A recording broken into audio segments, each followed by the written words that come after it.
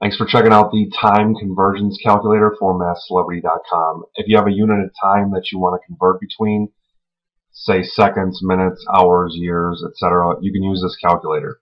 And the way you get to the calculator is you say something like 4 years. You don't need to say 2 centuries. Just type the unit of time measurement that you know and press the button, and that's it.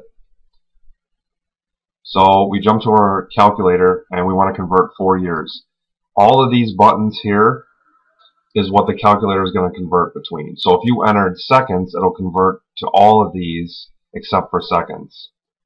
And it starts and goes down the line, 4 years, 4 years, 4 years, until we get to millenniums.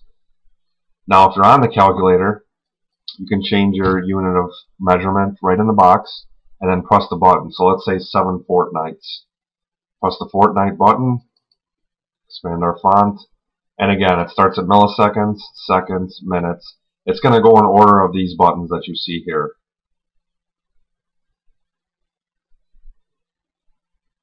And all the way down to millenniums. Let's try one more in the search engine. Let's say 8 quarters. We jump to the coin calculator. Let's actually try 8 months.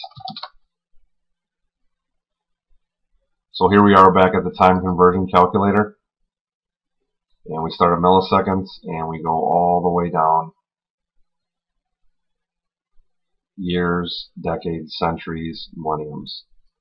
So finally we have a practice problem generator on this lesson. You press the button, it'll come up with a random number and then a random time measurement, in this case 10 millenniums. Press it again. This time it wants you to convert 5 decades. So when you run out of problems in your textbook, you can use this button. If you have any questions or enhancements, please use the Contact Us link. Thanks for watching.